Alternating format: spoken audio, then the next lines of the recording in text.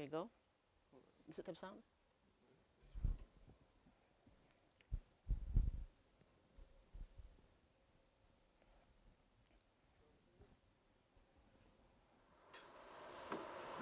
More silent.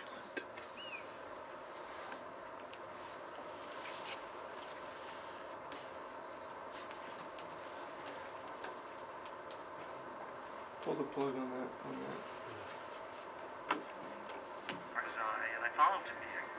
I became addicted to the atmosphere that exists here and to the physical beauty. Oh, this is allowed to keep going. We maxed out. Really, what I sensed were unparalleled resources in a very collaborative environment. The truth is, I love the mountains. I just think that Salt Lake City is a beautiful place physically, and it's as close to the mountains as any large academic medical centers in the country. I had known that the University of Utah was a good state university medical center, but really appreciated over the years how really good academic university medical center is.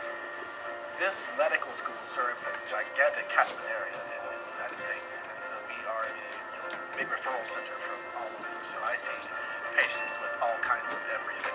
There is so much that we can do to help. Things like neuroimaging or neuropsychological testing that are invaluable in coming to a good diagnosis. And those are the tools that we have here. I actually came in with a very open mind, and what I saw were mountains and the most beautiful environment. And I also drew the parallel that there would be mountains to climb. Building up a quality faculty, attracting, I think, one of the best, most qualified student pool in the country, using the resources of an excellent environment to create what it needs today is very, very exciting. There's a lot of opportunities that the School of Medicine helps propel you into being the person that you want to be and to kind of guide your clinical or research experience as a physician.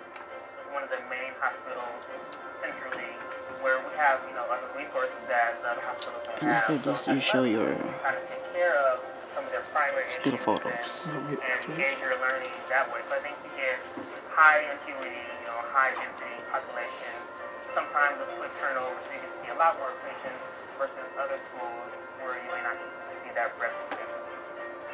I feel like we have a really good support system here as far as faculty and staff goes for the students. And we do a lot of outdoor activities. We do, the mountains are right here, so that helps things out a little bit. We do a lot of hiking, as well as downtown. There are tons of things to do as far as restaurants go, and just social activities are great around here. I like the University of Utah because of its small class sizes and its location. I'm a big fan of the outdoors. So the University of Utah is great because there's a program and you actually get paid to do research, which not only looks good on your application for residency, but that sort of exposure to faculty like Martin Kopecki, Dean Lee is just awesome. I think that you're going to find a unique experience, a school that's expanding, that's always been focused on translational research, that's involved on integrating medicine and integrating all the aspects of medicine, whether it be business, whether it be engineering, whether it be physicians, nurses, pharmacists, PAs, physical therapists. This is an opportunity that's unlike any other to be involved. I really like the integrated curriculum here, that you put everything together, everything you learn together. And the most important thing for me is that they really value your opinions and your feedbacks. They're really open-minded. They want to make sure this is the best education you can get. We have a diverse panel of leaders who are leading the university in new directions, in brave ways. And to have those role models and individuals who excel is a tremendous asset. I can tell from the faces of the students as they walk through the hallways that they are happy to be here. It's a wonderful state to be in. You have everything. You have mountains, you have wildlife, you have culture, you have nice people. It's just all here for the taking. Okay, let's just. Okay, so the next part would be part of Utah, that's the community, and then we'll talk about secondaries and then your interview, how to conduct yourself in the interview, okay? So, do you have that part working?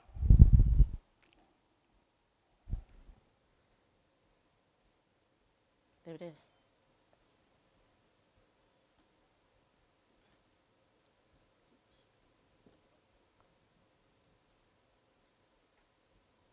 Can we make this bigger?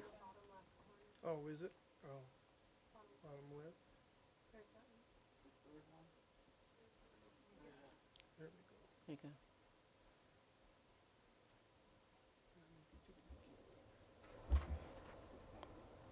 So, want me to go to just go quickly? I'll go through these kind of quick. And I'll just kind of start with the capital. This right here is the capital of Utah, state of Utah, as you can see. And this right here, I'm going to have to walk over here and show you this. What's so significant about this picture is just show this right here is the Wasatch Front Mountains. And it shows that University of Utah just sits right directly on those mountains. So, I mean, you can practically walk across the parking lot and be on a bike trail or a hike or backpacking or anything that you want to do. This right here is an aerial shot. It shows the stadium there, and then it shows the medical school and hospital back there in that area. It's about 3 to 5 minutes. This right here is the front of the hospital and the medical school. It's a nice view. This right here is some of our staff members, some of our residents and physicians that work with us. And this is, if you look north from the university, couple of minutes, just shows a resident area in the Imagine U that's there on the mountain. Area view of our stadium, and in the background there you can also see the hospital and the medical school. The stadium was where we had the 2002 Winter Olympics. And you know, we're Pac-12 now, and we're playing Stanford today. Yeah, about a couple hours. Yeah. Actually, about 45 minutes. And this right here is Brian Johnson. He's our offensive coordinator who also played for us. The significance of this picture is that bridge there, we have a track system that stops right here. And then students can get off this track and just walk across this bridge here over to some student housing. And then this track system goes right up to the medical school and the hospital. You just walk right across the street and you're just right there. And this right here, the building there, the glass building is one of our libraries. And those two big towers in the background there are, they call them medical towers. And the other building there are also student housing. And there was a old Fort Douglas that's on campus.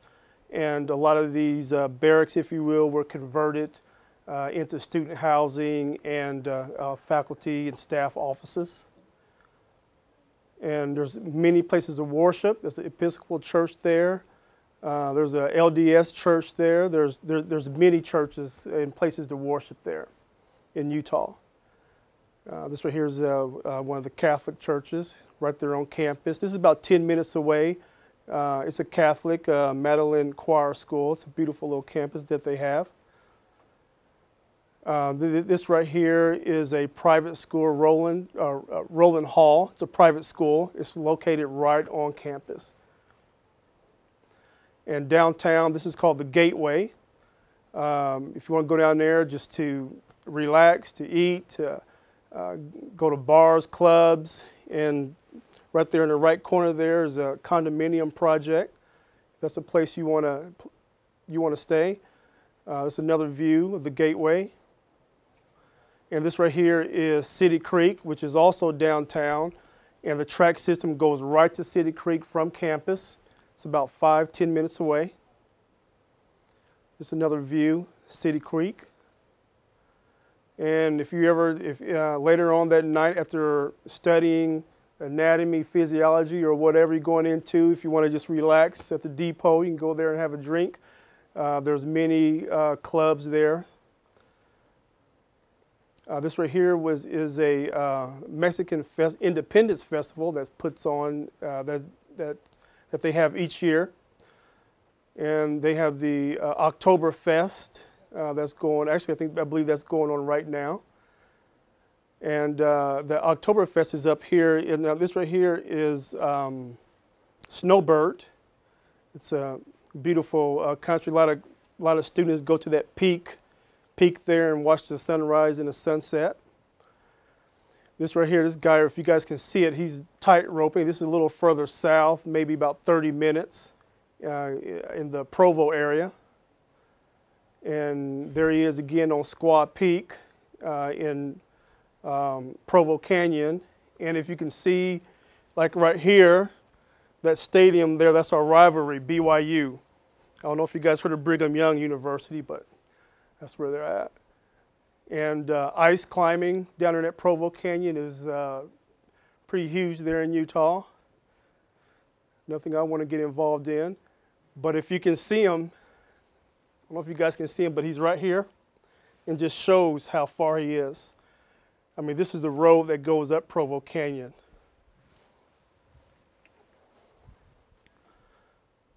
And he's just about to the top. And this right here is further south, about a couple hours south of the university, Zion's National Park. This right here is also south. This right here is Goblin Valley. I guess a lot of those rock formations are supposed to look like goblins. So that's Goblin Valley. There's a kid playing on the rocks. I love this picture right here because that's my daughter hanging out. She's really fun. A lot of arches down in that area as well. And this right here is the Sri Sri Radha temple. It's probably about an hour south of the university. And this is the color festival. And what's significant about them throwing up the color is that you can bury the hatchet and any kind of stress or anything going in your life, you just throw it up in the air and just get rid of it. That's the significance of the color festival. About thousands of people go to this event each year. Just a little picture of them there and right there. And Dr. Gopez, talk about the community clinic. Oh, you want to do it later? Yeah. Okay. Okay, so now that you've seen what Utah's all about, so it's time to get down to business, right? So first you got to get into medical school. So apparently, the secondaries in your application, each school is unique, and no one secondary is the same as the other university. But at the University of Utah, when you submit your primary application, so you have your GPA, your MCAT, your transcript, your letters, and then you list your activities, correct? So they talk about physician shadowing, your leadership, your research, In your secondary here at the University of Utah, we ask for a second statement. So in your first statement, basically, whatever AMCAS is asking you, you fill that up in. But for us, what we would like to hear from you would be, you may want to put up my lecture now, Is it the would do's be and don'ts? the green one. Okay. Would be challenges that you have encountered during the 4 years of your undergraduate, okay, before applying to med school, number one. Number two, what are the unique characteristics that you think you have that would make you be not just a student, but contributing well to the University of Utah? Okay. If, let's say, for example, you took some time off after your undergrad, before you went to medicine, before you applied to medicine, what did you do during that time? And why did you take some time off? So those are the things that we look into on your second statement. That's the best time for you to elaborate on things that you could not elaborate on your primary application. Okay. So when we do your interview, we never see your GPA, we don't see your MCAT scores.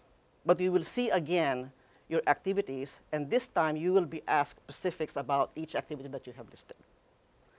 For your letters of recommendation, I mentioned earlier your science professor and someone who have supervised you. So let's go into the science professor first.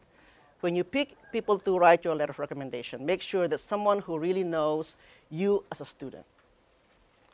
someone who knows you as highly motivated and serious into going to medical school, someone who could really vouch for you in your academics. When you talk about the other letters from your supervisor, someone who has supervised you during your research work. How were you doing your research? How are you doing your community service? How are you as a leader, if you were ever assigned a leadership position?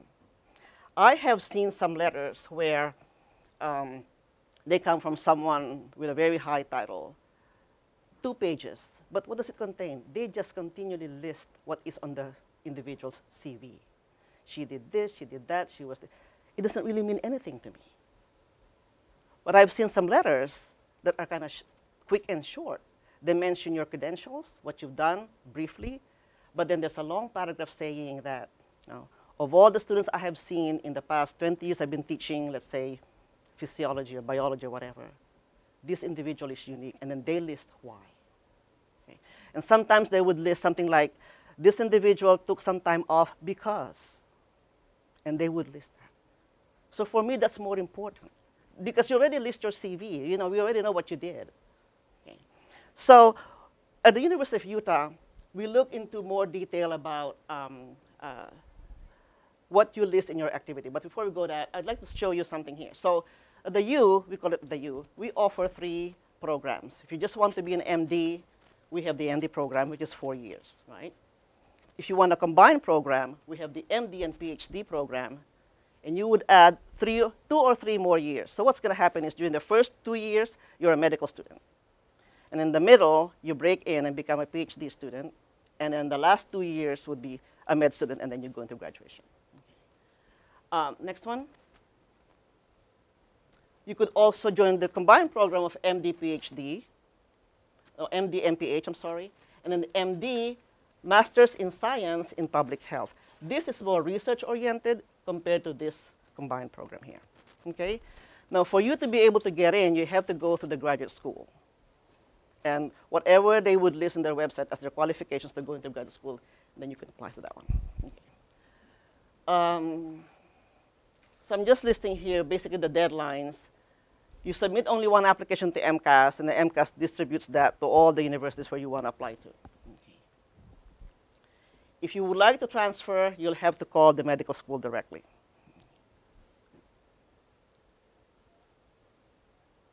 So at the University of Utah, we require a GPA, a minimum of 3.2, both in science, non-science, and as an overall GPA. For your MCAT score, a minimum of 7 in each category. Earlier, I had a question. What if I have 9 or 8 in 2 of the categories, and I have a 6 in 1? We look at your application as a whole. Okay, it's a holistic review. So we look at your letters. We look at your statement. And then we call you for interview, and we look at how you respond to the interview questions that we ask you. And then we make a decision whether to accept you or not. Okay. We've talked about the letters. Next page. Okay. You put this in your primary application, right? But at your secondary, here at the U, we ask for more details. And I've given you here basically the minimum number of hours or months that we would require for you to be able to get into our med school. So let's say, for example, community service. It has something to be that you do out of your own time. If it's part of your requirement during your undergraduate, we will not consider that. Okay. Leadership. We have some applicants who've never had a chance to be leaders. That means they never had a title, but it doesn't mean that you're not a leader. So let's say, for example, I had an applicant that I interviewed and asked, I don't have any title. Okay, what did you do? Do you have any challenging events that you were asked to do, blah, blah, blah, blah? And then he cited one incident. One time he was driving down the road with his family, and he saw, I think he saw a house burning, and something was kind of trying to get out. He stopped his car, went out there, helped the guy, and started to tell people what to do and helping the individual who was trying to. That's a sign of leadership. So you could talk about that. Okay. Research, be careful when you put in your research statement at your application for your secondary, when we are interviewing you. Be sure that whatever you put there, you'll be able to talk lengthily about it. Now, if your role in a research team, let's say, is just to look at the literature, gather information from literature, That's fine. Talk about it. But talk about what you have learned when you were doing that. So maybe you can say, if you're doing a research on cystic fibrosis, let's say, I learned a lot about CF, blah, blah, blah, blah, right? And at the same time, I learned that doing research is not that easy, that you have to have several people involved to accomplish the mission, right? So talk about what you have learned and outside of that box. The effect of your research too. If it's a failure, the clinical implications. If it's success, say so. Physician shadowing, if it's mom, dad, uncle, or cousin is a physician, we won't count that. It has to be someone that you're not related with. And we recommend that you shadow physicians with different expertise. A pediatrician, a surgeon, a family medicine, an internist. And at the same time, it's not enough for you to list that you have shadowed X number of hours. I would like to know, what have you learned when you shadowed that physician? For example, if you shadowed a pediatrician, you could talk about the diseases, fine. But what else have you learned when you shadowed a pediatrician? Anyone? Let's say you were shadowing a pediatrician, seeing a patient who has ADD, for example, in your clinic. What have you learned when you were shadowing that doctor? Yeah. Maybe just different things about a response of the children or people that you see that have EDD and their symptoms and how the doctor related to and questions asked. I asked the same question to one of my interviewees and gave a similar answer. But at the same time, it's important for you to say, I learned that being a pediatrician, you not only deal with the pediatric patient, you have to deal with the parent. I had an applicant who went to India for 1 year, shadowed a physician who was seeing tuberculosis patients, and this was for 1 year. And I asked him, what have you learned? You said, you were there for 1 year, what did you learn? Oh, I learned about tuberculosis, da da da da. I know that, I'm sure in 1 year, right? But what else did you learn? Okay. So you could say, I learned that the lifestyle of a physician, you don't really own your time. That physician was solo practice. You have to be called in at 2 or 3 in the morning. Okay. I learned that some patients are not cooperative in their treatment. So those are the things that you need to discuss in length on your secondary application here at the University of Utah. Okay. And same thing for patient exposure.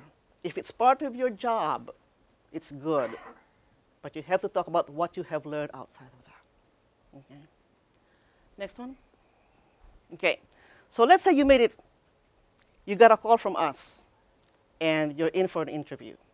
Some institutions do multiple mini interviews called MMI. At our institution, we do one-on-one interview.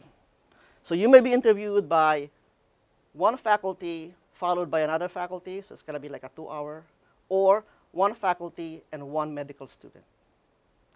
My advice to you is, regardless of who's interviewing you, whether it's a student or a faculty, be at your best professional behavior.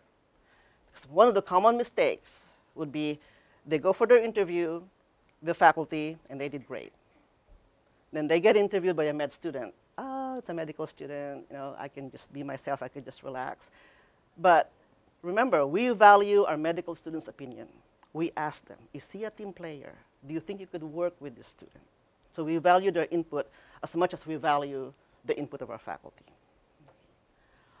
Multiple mini interviews, some institutions do that, so you're just kind of going from one interviewee to another, and it's fast-paced. But we tried that at our institution, it was not received very well. We would like to get to know the individual, so it's more of a one-on-one interview.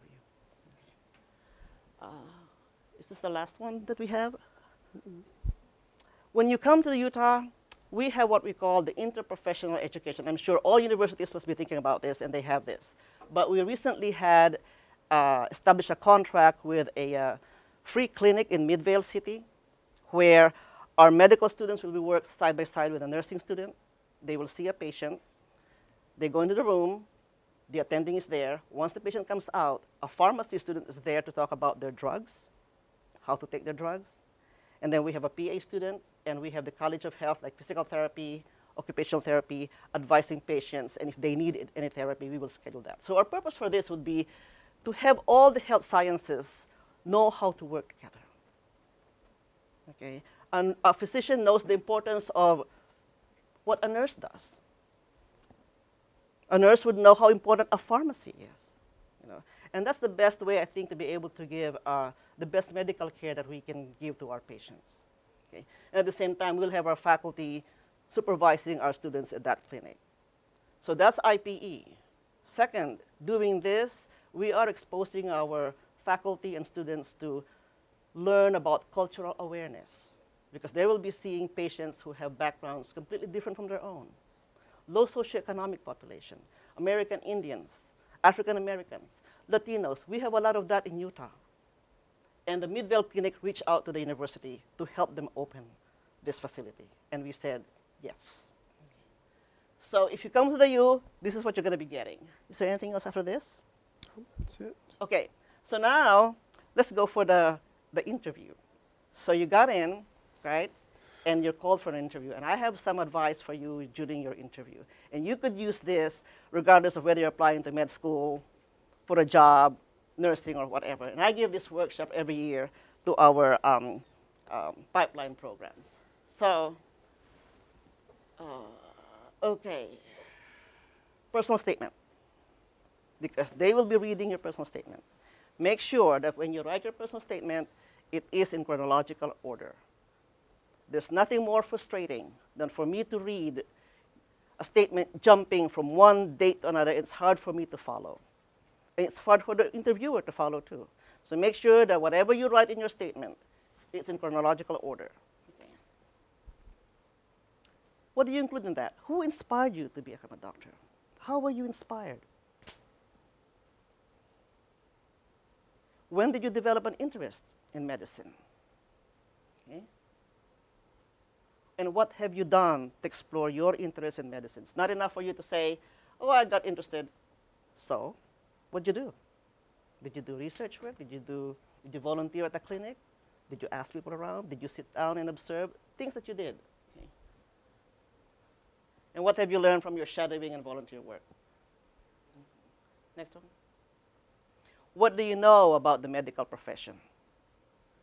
Some of us, we go into a profession without knowing what it really entails. We just know what it is, but then when we're there, we find out it's not for us. And you don't want to be in that situation. I've had a surgeon who was an ENT surgeon, and after 5 years of doing surgery, found out it's not for him. And he went into pathology instead, which is great, because I'm a pathologist. So we have an internist who, after practicing internal medicine for a while, decided, well, it's not really what I want, and became a pathologist. So, you know, find out what you know about the profession itself before you jump into it. Okay, next one. And why do you want to become a doctor? What is it really? Why do you want to become a radiologist? Why do you want to become a pediatrician? Why do you want to become a cardiologist? Why? It's not enough for me to hear say, because I'd like to help people. We hear that all the time.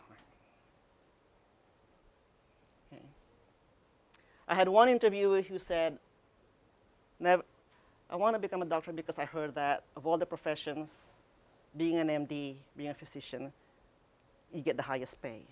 Do you think he got in? Of course not. Because if that's your intention, you are in the wrong profession. You will not be happy. And I keep this advice, you won't be happy.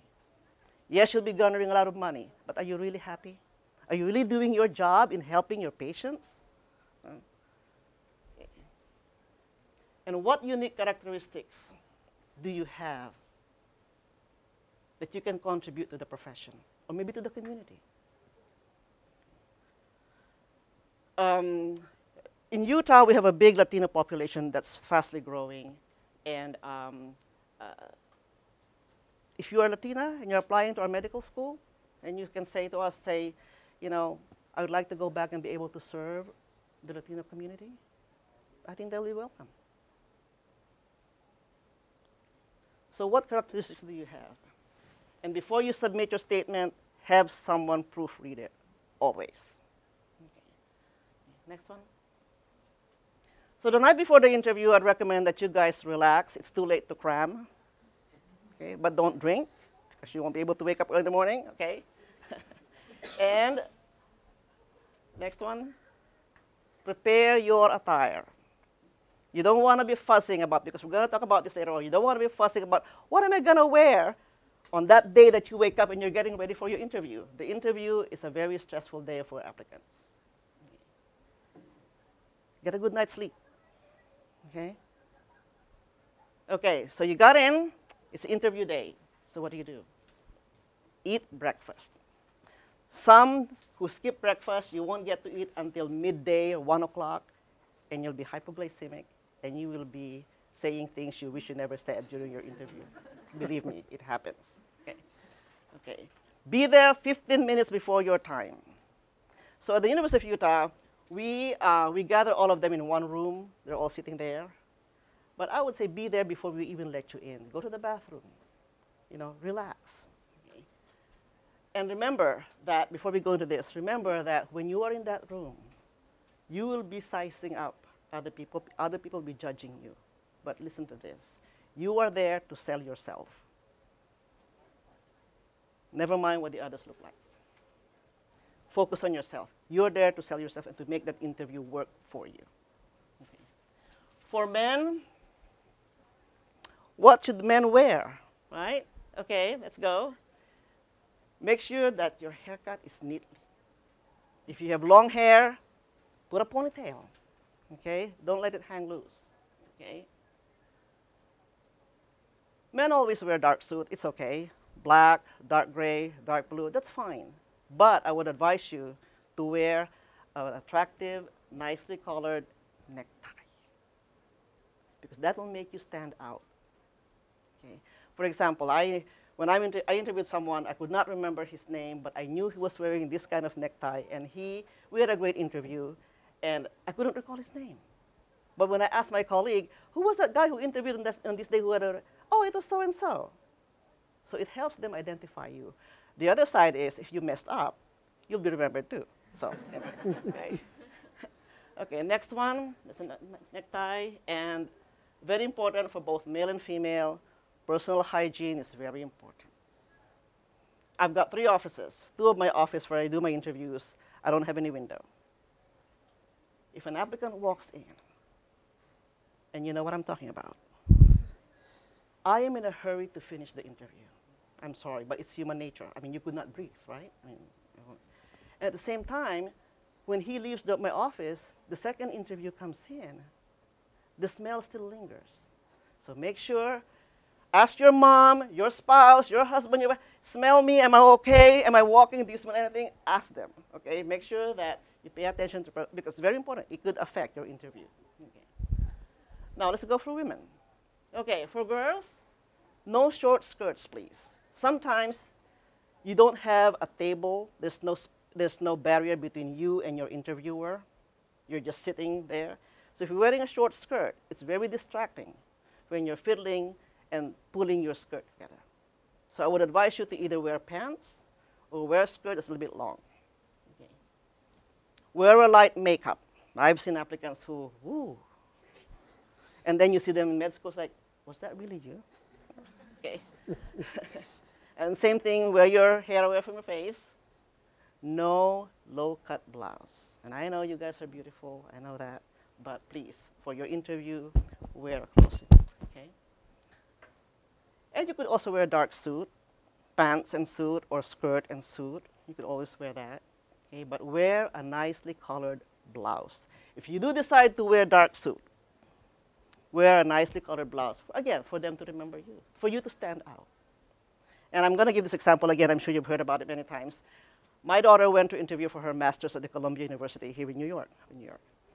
And I helped pick her attire. And they were all bussed together, about 15 of them. They were put in a bus, and then they went down. And everyone was wearing dark suit and a white shirt. She was the only one who was wearing we picked a very light colored, pastel colored suit that was green, but very, very light green. And when she went in for her interview, the first thing that the interviewer said, I saw you when you got off that bus. She was the only one who stood out. And she got in, but I'm saying, okay. Okay, and next one, the blouse I've talked about, and cross your legs. It depends. If there's a barrier, you can. If there's not, so I say wear skirt or pants so that you can cross your legs. But if there's no barrier, I'd rather that you don't cross your legs. Okay. Okay, next one. Interview day. You walk in to the person who's interviewing you. Do not sit until the interviewer sits down. It's a sign of respect for the person interviewing you. Sometimes it just makes me angry when someone just walks in and just plops onto the chair before I could even sit down. It's not very professional, okay? Shaking hands, it's optional. I'd rather that you don't shake their hands unless the interviewer extends his or her hand to you, and then you can extend your hand, okay? Oh, here's the thing. Do not make any comments about the individual's personal effects in his office. We have one of our faculty, he's no longer with us, but he used to, he's in charge of the autopsy department. And his office is filled with all this different, you can just imagine, you know, whatever decorations that he has, stuffed animals, blah, blah, blah. And when people walk in and they make comments about it, you don't know if the comment you're making is insulting to the interviewer or not. And that would set the tone of the interview. I mean, it's human nature, right? So preferably, even if you don't agree, it's like, good morning, and then sit down, you sit down, and then you go to the interview without having to make any comments. Oh, this is my favorite part, no foul language. A few years ago, I interviewed an applicant who had everything in paper was great, and the interview was going so well that I would have recommended him to be accepted to medical school. We had about 15 or 20 minutes to kill before the time was up. So we were talking about, something that would interest the applicant. We were talking about football. He was an avid football fan, and I'm not going to mention the team. So I made a comment just to kind of pick his brain and just kind of challenge him. I made a comment. And believe it or not, he said the F word 4 times. I don't think it was said to me, towards me. I think he said it because he was so passionate about how he felt that he felt maybe, he let his guards down and we were kind of conversing about football. But that to me was not very professional. You're physicians. You're applying to be a physician. You have to learn how to conduct yourself in a professional manner no matter what. You will be in a situation where you'll have a lot of stress in the ward, in your clinic. But you have to be professional. So, do you think he got in? No. No. So remember that, okay? So whether you know that you're with a medical student or faculty, always be professional. Okay? Do not be arrogant. You could talk about your accomplishments. You could talk about your awards. You could talk about the wonderful things you've done and still be humble. Okay? And be sincere in your answers. Be sincere. And last would be able to discuss fully whatever you put in your application form. Believe me, the interviewer would know if you're making it up, if you're just trying to say things that you think he or she want to hear. They can tell. Be honest. If you get asked a question about something that you don't know the answer about, you can tell them, I'm sorry, I don't know. Could you elaborate more? Let me find out. Can I get back to you after the interview? Be honest, okay? All right, I think we're on the last one.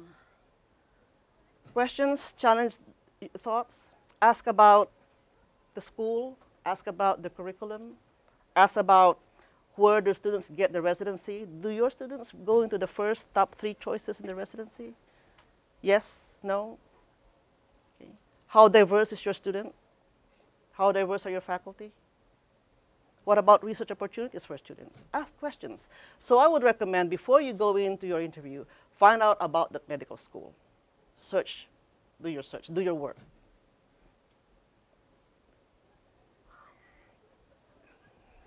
So these are the questions that I would recommend that you search and then you ask them, okay? All right, any questions? Oh, by the way, about outfit. I had to interview one applicant. This was not for med school, this was for the residency, because I've been interviewing medical students, resident applicants, even faculty. I had one interview who came in wearing a bright orange suit, pants and suit, and it was a male. And I think he was trying to make an impression, which he did. But of course, that in itself is like, as soon as he walks into the door, it's like, huh? You know? So, anyway, any questions for me? The reason why, yeah. I was just curious, the examples you gave about having thought out your career in medicine, you mentioned people who thought they wanted to be a radiologist or, you know, other specialties. Yeah. How far down the road do you really expect us to be? I personally feel like I'm going to have a hard time knowing what I want to specialize in until I do rotations. So when we describe, you know, what we want to do in medicine and why we believe it's the right role for us, how far do you want us to be on the path on the role that we think we're going to play as a physician? Well, I think, you mean what you say at your interview in your statement? I think that you should just be realistic and saying about, you know, at this point in my life, this is what I want to do. And this is what I've learned about the profession. Okay? I would like to be X based on X. But then I could still change my mind. Be honest about it. And as you said, yeah, until you do your rotations, you won't be able, even if you did already, you could still change your mind. Yeah. And the reason, I was going to say something about, before you interrupted me, I was going to say something about, the reason why we showed you the video about Utah, because we have been getting, the challenge that we have is that what people don't know about Utah, they're afraid to come to Utah. But I've been in Utah for 16 years. It's a wonderful place to be. People are very nice. And I said, outside of your academics, you could go and explore the mountains, if you love the mountains, during wintertime and even during summertime. Okay. Everyone's very helpful. And the crime rate compared to others is very low compared to other places. So. Any more questions? Yeah? Yes. How do you help the students that have a financial challenge? That's one of, we do not, as a government institution, at this point, we do have scholarships for students in the undergraduate, but for medical students per se, the scholarships that we have are based on your grade, academics, when you're applying. So based on your GPA, blah, blah. We do not have a specific scholarship specifically for minority, but we would say this is a scholarship for, here are the requirements, your GPA should be X, da, da, da, da. Now, having said that, there are a lot of scholarships out there, like in the community for the Latinos. We have an African American Chamber of Commerce, for the different chambers of commerce. We have scholarships that I don't think that students know about it. So what we're doing now in Utah is, as part of my job as the Vice President for the Health Sciences, is that we will make a list of scholarships available to everyone, the one that we offer at the U, and at the same time, what is offered out there in the community. Take, for example, and I'm going to use an example, Terrell, right? When you used, he was able to use the scholarship that's meant for American Indians. But since they have extra money, and he applied for it, he got it. So that's what we're planning to do. I'm planning to do right now at the University of Utah. So. For the MTN. Yeah. How about the alumni? Do you have a good alumni that return to the school and give you some funds to help the students? We do. In fact, we have a very strong alumni association that put in money for those scholarships. We do. For the MD PhD candidates, how much research experience do they usually do as undergraduates before venturing into the MD PhD route at Utah Medical School? I'm not sure about that. I think you'll have to log into our graduate program to know about that. But from what I know is that the people I have interviewed have very little experience in research. But then they pick to be the MD PhD program, and then some of them get in. So you'll have to talk about the departments. Anything else? Yeah. From that, if somebody decides to take a year off, besides shadowing, researching, what else would you look for that would actually stand out besides that? Why did you take a year off? So so during your year off, you shadowed, right? You did your research, correct? But why did you take a year off? What was your reason? You have to let us know. If you give me the answer and say, well, I applied before I didn't get in and I wanted to make my application much more competitive, I think that's a good answer. For me, it shows that you are really serious in getting into med school and you really want to make your application strong. There's the other thing. You may be asked, if you didn't get in the first time, you apply the second time. You may be asked, how many times would you apply if you didn't get in? And you would be surprised. Some would say, I would apply as many times as I can, I still didn't get in. For me, that shows that, come on, be realistic. Some would say, I'll apply, give myself 3 times. If I don't get in, I'm going to have to look for other careers that would still be in the health profession to help me, you know. But for you to say, for as long as I get in, it's, come on, really? So, anyone else? Anything questions? Okay, well, thank you so much. Thank you. Thank you.